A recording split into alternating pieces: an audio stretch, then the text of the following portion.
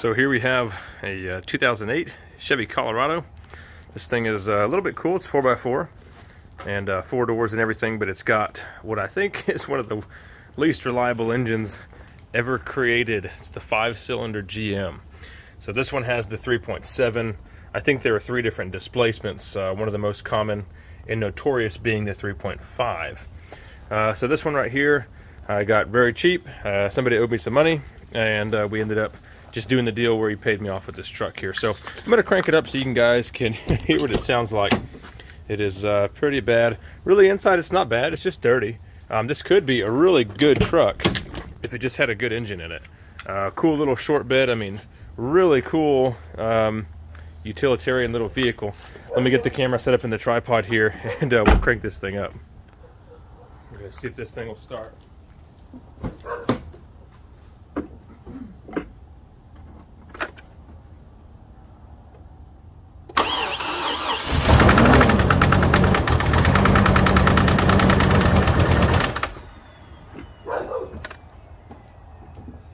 Yeah, that is pretty bad. Not exactly sure what's going on inside there, but I've heard these things have issues with valve guides. So I'm wondering if it dropped a valve. It definitely has a cylinder or 2 or 3 with 0 compression. You can kind of hear when you turn it over. So first thing I'm going to do is go ahead and pull off the intake here and pull out the spark plugs. See if we can notice any physical damage down inside there. May do a compression check, I don't know. We may just go straight to pulling off the valve cover and kind of seeing what it looks like underneath there. But yeah, I'm just going to set the camera up in the tripod, and we're going to take this thing apart.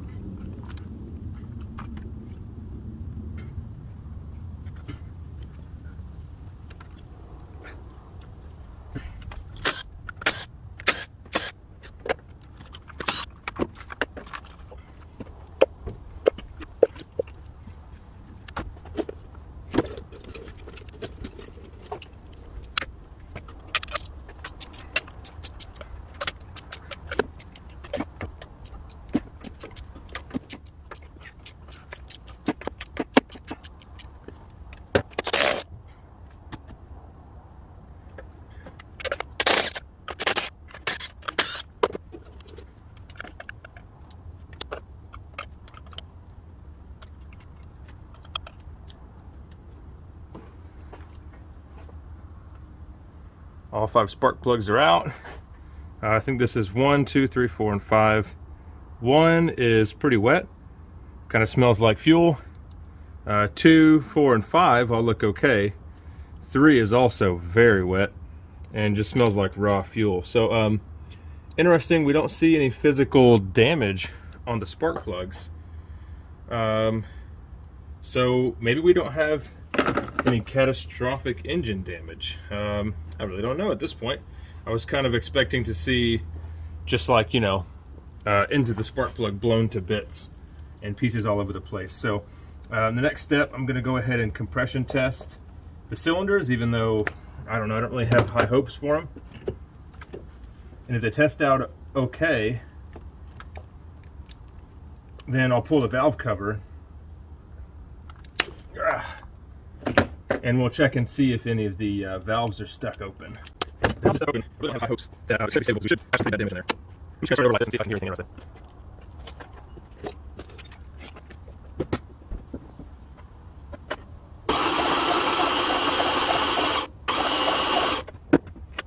Sounded pretty normal. I saw a little bit of fuel coming out when I couldn't quite see the factor in the hood. My force yoke is down shot in the house right now, so can I look inside there? Maybe a flashlight though. Take a look and see if I can see damage on top of the distance. Didn't see any damage on the distance. Number 1 and number 3 are wet inside there with tons of fuel, maybe not burning. So I guess let's go ahead and down the valve cover off. See what we find. None of these spark plugs. No, let's do a compression test. That's what I want to see first. Do a compression test.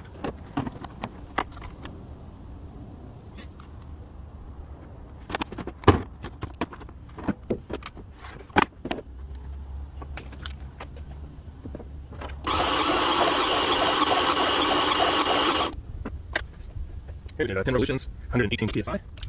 This is cold engine, of course, so we're going to get spec readings. This one will compare them side to side. Let's move on to the next one.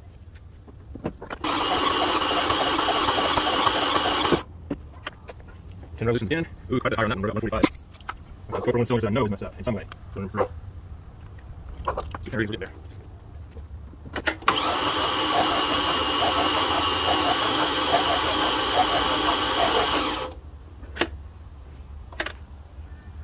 Alright, so we have nothing there. Complete dead hole on number 3. Zero compression at all. So we definitely need to pull this valve cover and see what's going on. I'm guessing definitely something with the valves. Alright, I think I'm to the point where I can almost get this valve cover out. There was a plastic piece here and a little bit of insulation that I kind of tore to pieces, and spent close to an hour getting that thing apart just to get to 3 little bolts. One there, one in there, and then one back there. So I'm going to get those things out, and then we can finally, hopefully, get the valve cover off.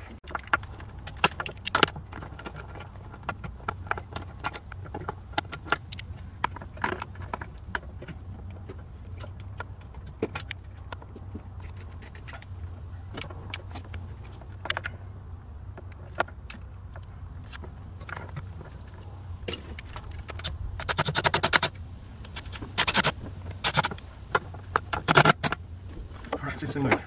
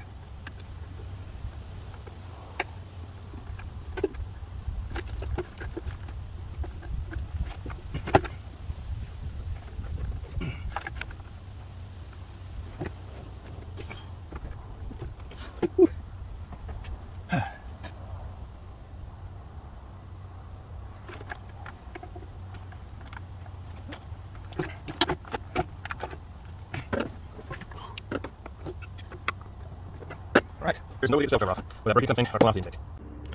Valve cover is finally off. We can actually take a look down inside here. So, back here, I think that cylinder is probably okay. We know number 1 is okay. Here's what I noticed. On cylinder number 3, look how that valve spring is pushed down into the head. And you can kind of see the metal mushrooming out around it to the left. That cylinder is doing it too. That one's not as bad. So, kind of hard to tell because oil's in the way, but that one is how it's supposed to look. Nice and uniform around the edge. That one's okay on that exhaust valve. But number 3 is where it's the worst, and you can just see where that whole thing is just getting pressed down into the head. So even when the cam is in the closed position, when the lobe is up here, that valve is just sticking so far down into the engine that it's not building any compression. So yeah, I don't even know that I'm going to mess with pulling the head off.